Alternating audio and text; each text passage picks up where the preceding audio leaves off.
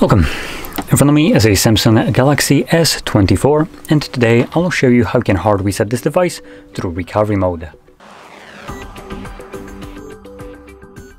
Now, that being said, doing so will also allow you to get rid of a screen lock, though keep in mind that when doing such a reset with intention to remove screen lock, usually the device has a Samsung account or Google account, and once the reset is finished, you would need to verify one of those accounts, assuming if it's Samsung is signed in, it obviously will pick Samsung. Both of them, again Samsung. If there's only Google, then it will default to Google as a verification method. And obviously the other verification method would have been the screen lock, which if you're doing this to remove it, then that's not really an option.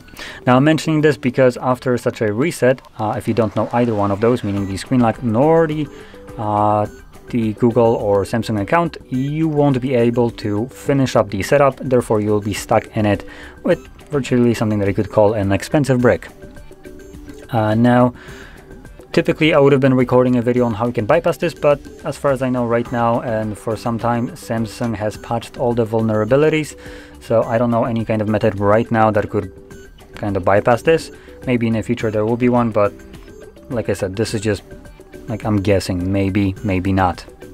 Now, to get started with that process, you will need a cable that is plugged into your computer because that's how we access recovery mode on Samsungs. So just connect your cable. Now, if you're doing this with the purpose of removing a screen lock that you don't know, you will need to hold your power button and volume down while interacting with the display, just so you know when it actually times out. While the people that can just freely turn off their device, you can just pull down your notifications, press on the power button and select power off. Now, that being said, I'm gonna do this as though I have a screen lock that I don't know. So power button, volume down.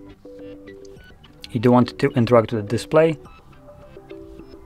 And once it goes black, like this, switch to volume up.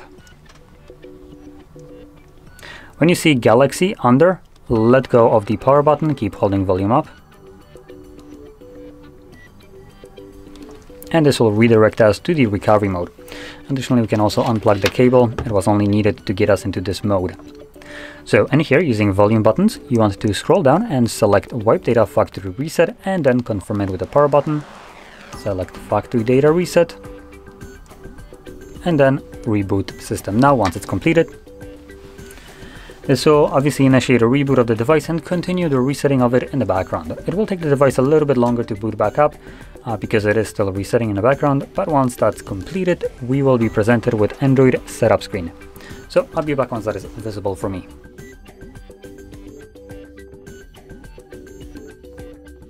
And as you can see, the process is now finished and you can set up your device however you like. So if you found this very helpful, don't forget to hit like, subscribe, and thanks for watching.